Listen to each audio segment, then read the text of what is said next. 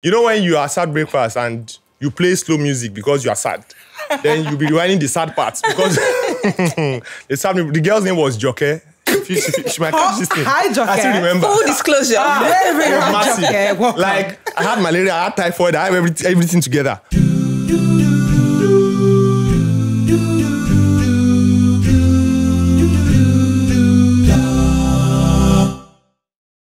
Beautiful people of the world, welcome to the Blue Bowl Pod, brought to you, of course, by Golden Morn. I'm your host, BB Ray, and on the Blue Bowl Pod, we dish out on topics near and dear to each and every single one of our hearts. Now, I can't do it alone, can I? Joining me today on the Blue Bowl Pod is Mojibade. She's an award-winning television presenter and also a compere. Welcome. Hi, BB. I'm so happy to be here. Thank you for having me. It's so good to have you here. Welcome. Thank you. Also, joining us today on the Blue Bowl Pod is relationship expert, coach, I guess you could say. Yeah. An all-around good guy. It is Skuki Pishang. Yeah. I like that. You see? I had to give it a bit of... That's it. That's the punch. Yes, it really is. Now, if you guys are wondering why there's all this amazing, as my grandma calls it, mede. But all these beautiful garnishes and toppings, we've got strawberries, grapes, and apples, and so on and so forth. It's because today we're going to be talking about something quite interesting. It touches you, it touches me, it touches everybody. And that, of course, is the topic of chopping breakfast. Yeah. I mean, there's the, metaphorical breakfast. You don't cast last. Now everybody go chop breakfast. Yes, but then there's also the real breakfast that we must chop to keep us going throughout the day, right? Of course. So today, that is what we're going to be talking about, guys. Are you ready? Super. Absolutely. Okay, let's get on into it. So I do want to ask you to kick things off and be honest. Okay, have you absolutely. have you ever served? No, Ladies first. serve. Of being served. Have I served? You've served and then you've received. You've chopped it. But yeah. 100. Both sides. Yes. I need absolutely. details. I feel like I need to hear your story. Would you better go first now? Oh, you already starting. So let's hear you. I need your energy. So I've served breakfast, in my younger years. I mean, growing up as a young man, the hype is, you evaluate your masculinity by how many girls you can break their hearts. Yeah, trust me, man. A lot of guys get that. So going from teenage years, I mean, there was home training, but then you kind of lose your own training. Yeah. So it's about this girl, that girl, this girl, that girl, I remember the first guy that was teaching me how to toast girls. It was quite older than me. You had a coach. It was like, and it was like, just tell her you love her. Just tell her you love her. And I'm like, okay, but I don't even like her. I just feel her. Just tell her you love her. So I started throwing the words around and young girls would do, So I was having multiple breakfasts. But then, now got to the point where they served me breakfast. Awesome. I love it. Oh my God. I love it. I want to know everything. When, When, where, how old were you? You know when you are sad breakfast and you play slow music because you are sad, then you'll be rewinding the sad parts because they served me. The girl's name was Joke. She might catch this thing. Hi, Joke. I still remember. Full disclosure. Very Massive. Like, I had malaria, I had typhoid, I had everything together. My mom took me to the hospital. The doctor said there's nothing wrong with him. It's a There's broken nothing. heart. Oh my God. It was my brother that knew that it was a girl that was serving me breakfast. So he now reached out to one of her friends and was like, Omo, you don't keep a scene for it here. Tell this girl that, So she now sent me a message like, hi, hope you're feeling better. I got the message like this. All the malaria vanished. Oh, goodness. So it was, that was my first experience with breakfast. That's when I realized what I had been doing to people's daughters, But then I know that same coach, that guy that was older than me, he now told me, so at that time I thought that, no, this is it. I can never move on from this. I was in my 20s, early 20s. And he was like, you've not met 1/3 of the people you meet in this lifetime. Like, there's still so many people you will meet, right? And she left me for London Boy. London Boy came back, the guy had been toasting her for them. The guy came back and the guy took her, stole her away from me. Yeah. Anyway, so that's one lesson I learned, right? So in growing up and now becoming a relationship coach, I realized that you will always find love again. No matter how hard a breakfast is served to you, you will always find love again. Look, we're human beings. A part of you might be yanked away from you because you are so emotionally entwined with this person, but you will always grow again. That's how God designed us to be. So Let me leave that one now. Yeah, that's quite powerful. I'm not going to lie. The idea of, because I think a lot of the time when we go through heartbreak, it's more so, oh my gosh, where will I find somebody that understands? How do I start? Yep. How will I start again? Am I going to start with your favorite color? If one more person asks me what my favorite color is, I have none. Okay? How about you? So tell me all about your breakfast. You're serving your chopping. Have I served breakfast? I know you have. You look like a You're judging me. Both of you are judging me. I pick. But unfortunately, I'd like to announce to you that I have actually served breakfast. Shock. I've served breakfast. Oh my God, I actually feel bad now thinking about it because I think with the same measure that I've been served in multiple folds. But it was after NYC. Was it after NYC? Yeah, this person might watch this thing, gosh. And then I was just like, that I'm going for my MBA. I've not even written GMAT. I just needed the guys to leave me alone. I was done, but it was not going anywhere. I was like, I remember I went to Tantalizers then. I was like, I need to talk to you about something that I'm traveling in a few months, next month, and I have to go. And, this thing is not, I can't do long distance and every, but I did not go anywhere. You were there. I was here in Nigeria. I was just not there. I was just not ready. But my own first breakfast that was served, I think that was light. I served a very light breakfast. That was not, yeah. But he could have been in love. He was. So it was light to you. It was light to me. Lagos woman, ladies and then, this man, one man like that, served me premium platter. That was my first one. This guy, he was so sweet. When the breakfast came, he was even sweeter. Goodness, like that thing broke me into pieces. And I feel like it kind of affected me for a long time because he was all so sweet, and then the breakfast came. Like, I became a poet when I was I'll be writing poems. I used to write poems. Love is sweet when it's this one. That David do thinks he can write music. I was writing lyrics. And then breakfast came and shattered me, but it was horrible. It was quite horrible. Yeah, roses are red. The blue ball pod. They're still red. Are they still red? It is broken. Yeah, that is blue, but we learn to move. Of course. When it comes to breakfast, I think everybody has definitely, served, chopped. You should be served breakfast. I think it's part of, you need it. Trust me, you need it. You need it. One of my younger cousins was served breakfast a couple of months ago. A girl, and she just thinking, I was just like, you need to learn this lesson early in life. It's good, don't worry. It's part of human growth. But you know what? It's character development. To be honest, it's character development. I think my last breakfast helped me become a better person. I became strong. When you say my last breakfast? About 30. It's like 2-3 dozens now if I start to count. If I start to count, the thing with my eye don't see. Enough, Abby. No, I'm not going to lie. If we really want to talk about breakfast, serving breakfast, chopping breakfast, honestly, everybody has been on the receiving and on the dishing out end too. But I want to ask you guys, do you feel like where you are in your life, whether you're a student, whether you are a young professional, whether you're maybe ready to get married, do you think that it determines the kind of breakfast that you serve and also, I guess, chop? Absolutely. Absolutely. Chopping breakfast as a student, you've not really seen life. Then, you see, the thing is about chopping breakfast when you are, let's say you're not much older, is that there's a past record, right? Now, there's this X, that X. Those experiences affect the current relationship where you are served breakfast.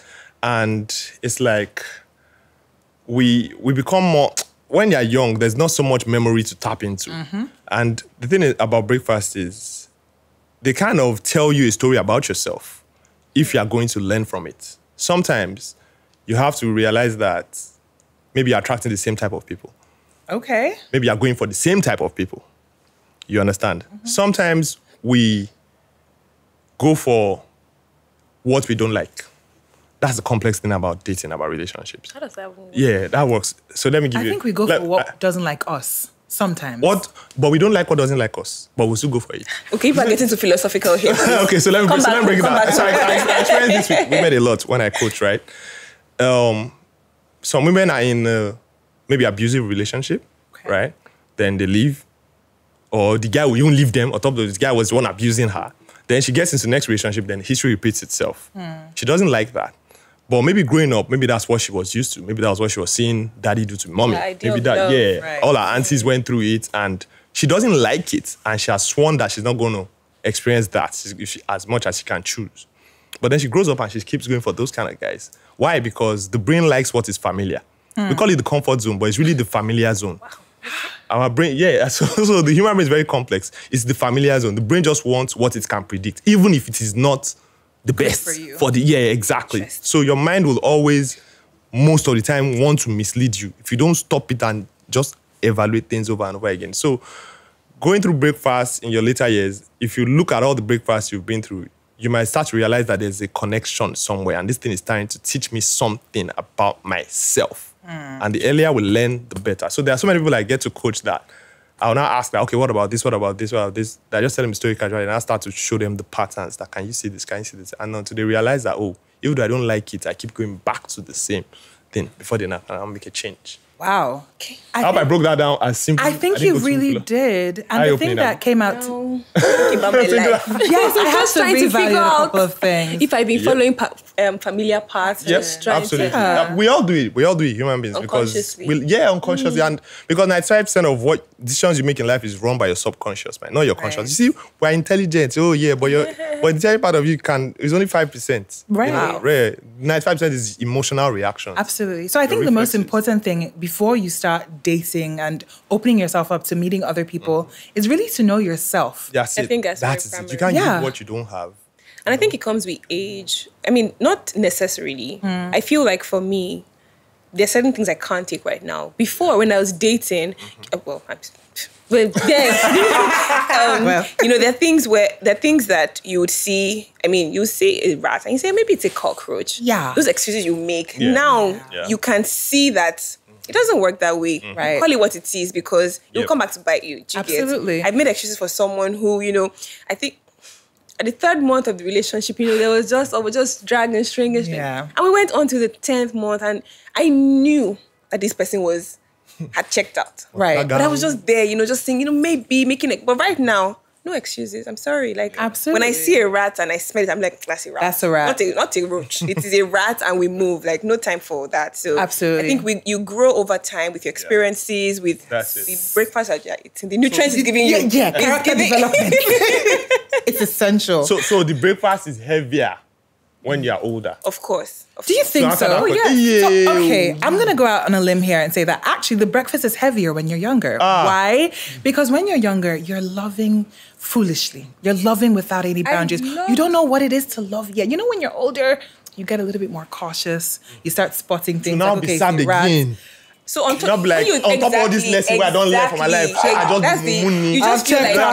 you feel like I've been used and I don't have sense. Like, why did I do that? How did I fall for this again? True. And I think when you're younger, it's a bit, we can move on easily. You're still a softie. Yeah. But as you build more experience and you eat more breakfast, you become tougher. So when you're younger, when you then get heartbroken on top of that toughness, then it hurts you even more. Because you're like, how did I find myself here again? So when you're younger, you could be like, I was immature. Right. I was inexperienced. But now you're mature. Yeah, experience. Yeah, experience. But they still serve you breakfast. The thing is that you're emotional. You're an emotional being. And when our emotions are in play, with the blind, love is blind. It's a very factual statement. Not anymore. Don't say not anymore. Okay. But you know what? With that being said, love is blind, not anymore. Do you feel like dating in this day and age is more difficult than it would have been? Honestly, let's even say 10 years ago. Let's not even go further back. Yes. Dating now is intense. It is... Intense in what context? In the fact that we're not doing the work we should be doing. Okay. A lot of us are not doing the emotional work we should be doing. I was going to say that because I was going to say that men are lazier now. I'm sorry. Like, and women too. I don't... No gender war here. But women too. No gender war. But you guys are not putting in the work. But do you know what I think that is, though? Everybody has options. The internet, in particular, I think has just completely widened the dating option pool. Is on of the option that most of them is background. I mean, but Oju Kokoro. That's what they say in your band. Oju Kokoro is basically like, you see everything, you want a little bit of this, a little bit of that. And that's pretty much what the internet opens you up to. So if you're a person that doesn't really have control or the spirit of contentment and discipline, it's going to be a free-for-all. And that's, I think, what we're seeing happening and manifesting now. People are finding it a lot more difficult to settle down because one little thing and ready to walk away. Yeah. But I mean, that also brings us perfectly to the next section of this whole conversation, which is, of course, red flags. So how do you know if that one little thing is actually a big thing and the red flag is going from green to amber I think to red? it's just dependent on you. So right now, there's certain things I can't tolerate anymore. So I was dating someone, we're talking, and this guy used to literally watch me on my Apple Watch. Like, he'll be monitoring my movement. Where did you go? Where did you not go? Uh-oh. And then when I say, I didn't, we're like, no, you stood up at 2 a.m. and you walked for 5 minutes. Yeah. Initially, I thought it was cute. No, not because it was not as toxic. Yes. Yeah. I'm like, oh, this person cares. But after a while, like, no, you're telling lies. At 12 a.m., you stood up for 5 minutes and you sat and you... That is a red flag. Very big That red is flag. a controlling and obsessive human being that will marry you and lock you up in the house and nobody will see you. Literally. And for the kind of work I do, that is a no for me. I mean, I'm out there. I'm in the media space. You can't tell me I can't attend after parties when I host an event. I'm like, I want to connect with my clients beyond hosting their events. Like, no, you have to go home. You can't be talking to people. Excuse me. That's a bloody red flag. Not just a red one. Very bloody red. So now as I'm older, of course, I'm like, nah, that's not attractive. Yeah. No way, I'm not doing that. Right. Nah. So obsession, control, over, control. It's crazy. How about yourself? Red flag. Yeah. I think we always see signs of these things when you just meet someone, but the thing is, some things can seem like red flag or can seem like, oh, what's this? But then in the long run, it might not be anything too bad. Do you understand? So I don't understand. I think I need you to elaborate. Because if it's a red flag, if it looks like a red flag, it smells like a red flag. What is a red flag? Go ahead, you tell me. Things that you can't tell. So you see, it's a delicate balance now because some people will just run away because, I just met this person. We're gonna, but he does this or she does this and I'm gone. But no, it's just the fact that they're two different human beings, right? And you can't blame those people who immediately run away because maybe they've been there, done that. How many times do you want to run? But until you find that person, you keep running. But there's no perfect. What is chasing you is the red flag. There's no perfect person. There's no perfect person, but until you find someone who doesn't have as much red flags, of course you have to make compromise at some point. Yeah. To just say, you know what, okay, I can deal with this, but I can't deal with this. There's some things that you cannot deal with. And once you spot those things, you move. You can't stay there and be tolerating nonsense until it then blows up and you say, okay, but didn't you see these things? Of course you saw those things. Just chose to ignore them. Absolutely. And if somebody is demonstrating something from early, chances are as the relationship progresses, it's probably going to get worse. Yes. So if you're seeing something that is a real and true deal breaker for you, I would say it's probably best not to. So this is it, right? I've seen situations where people will identify something as a red flag. They read up on everything on internet, TikTok, everything, all these videos, everybody, and then they start to focus on that thing and it expands in their perception. Like, oh my God. Like, for instance, now, a lady dating a guy, the guy has this nonchalant attitude.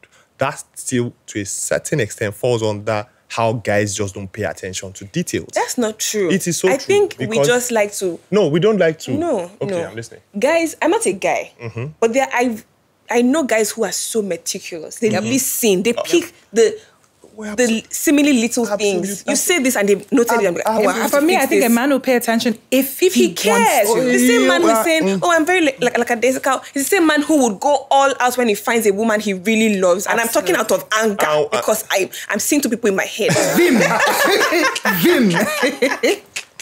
No, so I don't think men don't pay attention. I think they just choose when they want to pick. They're very selective. Men, even that man that pays attention, when he finally gets that woman, he will not pay attention. Most guys, a larger percentage, most common case scenario. It's the same way I know some women who, when their man tells them something, they'll just take it like that. They won't bother him. That thing guys call peace of mind. She doesn't question him. I know some women that do it, but many women don't do it. Many women will look into the details. They'll do that. I know women who their husband will forget their birthday. And she'll be like, do you know, like, oh my God, I'm so sorry. She'll be like, okay, I know you're in mind. And she'll let it go. But I know women that they forget their birthday. World War Can never be me. But meanwhile, if you forget your guy's birthday, most guys, you won't even, is it not singlets we've been getting and boxers? No. Majority, common case scenario. No, I've gotten plenty gifts. Many boxers and singlets too. But common case scenario. Common case scenario. So there are guys definitely that can pay attention to detail and another thing. But the major percentage of guys, if you leave them in their relaxed atmosphere, they really are not bothered about details. You forget his birthday, he will not disturb you. He too, you have the tendency maybe to forget your birthday or forget that you mentioned something that you would like. You see? Some guys are mind readers. You say, before you say you're hungry, he knows you're hungry. You say, let's go out and eat. He knows where he will take you to that. Well, where are those guys? Because that's what I'm at. There's small percentage. Because where they at the relationship coach, can you tell us where they are? Give us the Google map. Let's find coach. them. Show us the way. Show us the way.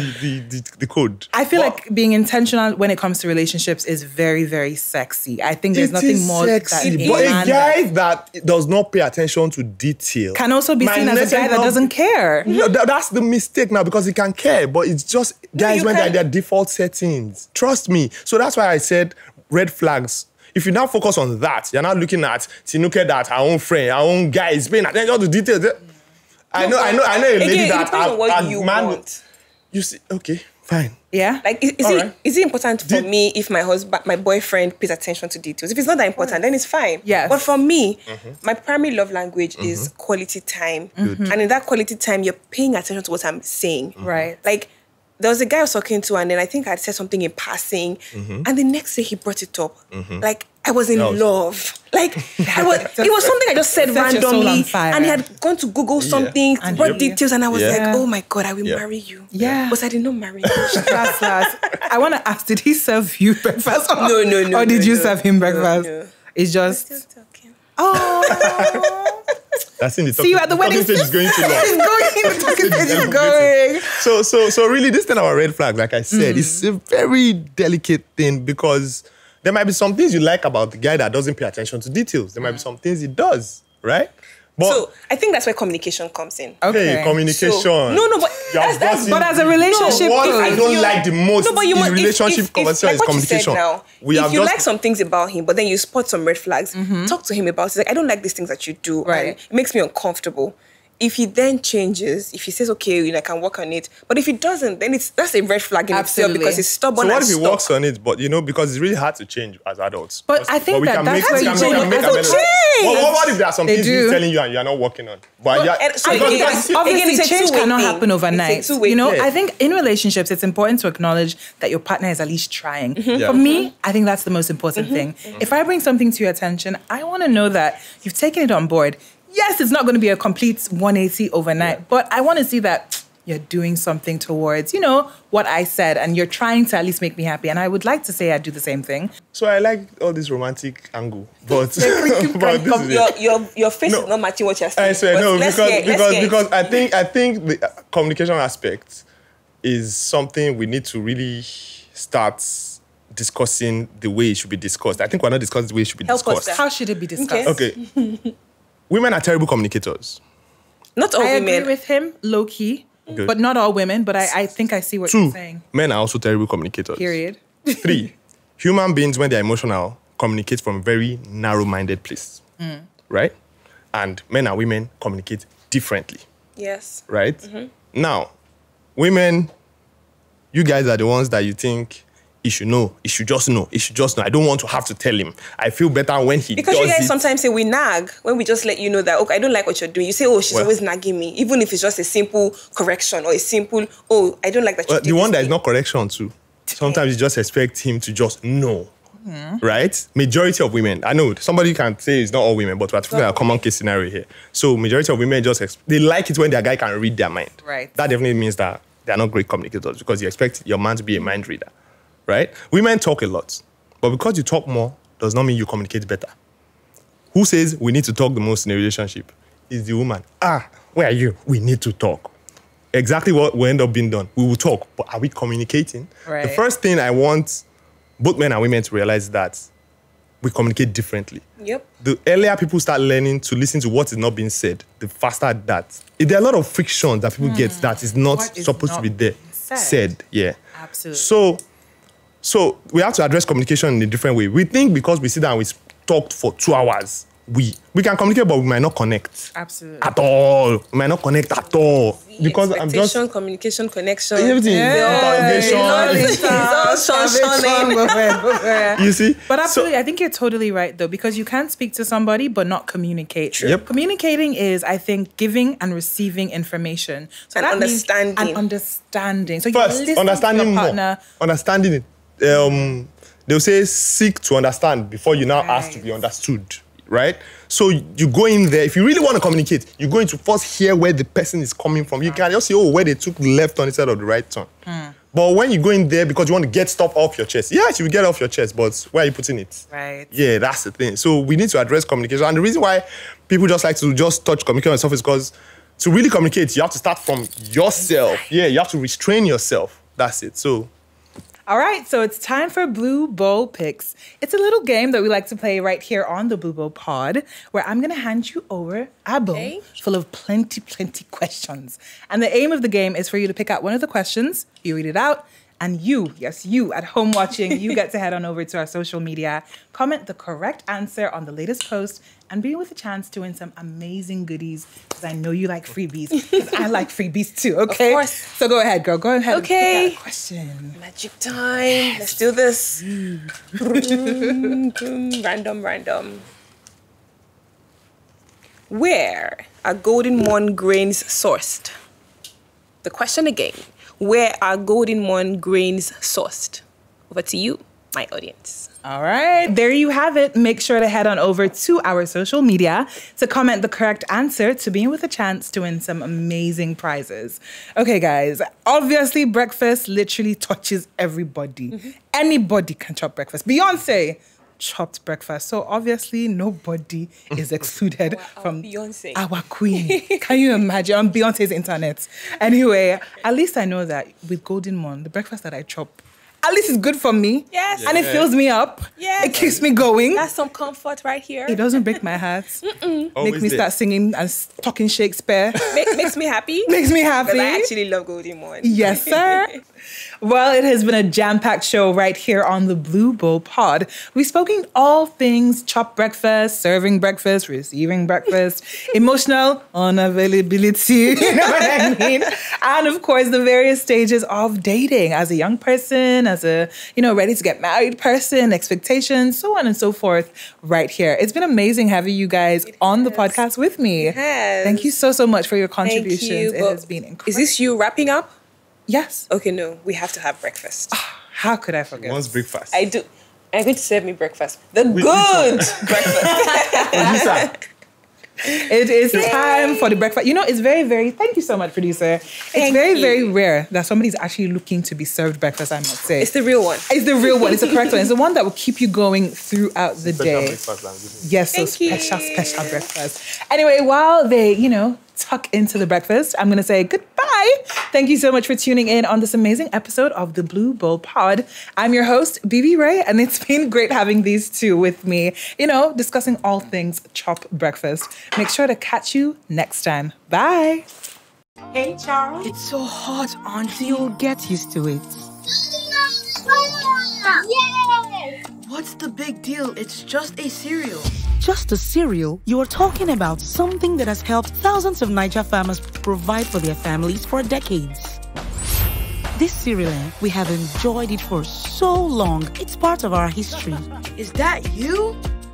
And it's packed with the energy and nutrition that I know my family needs every day. That's why Golden Morn is so special to us. You get it? Keep enjoying Niger's favorite breakfast cereal fortified with Grain Smart, a special combination of iron and vitamins to help your family make every day golden. I get it now. Nestle. Good food, good life.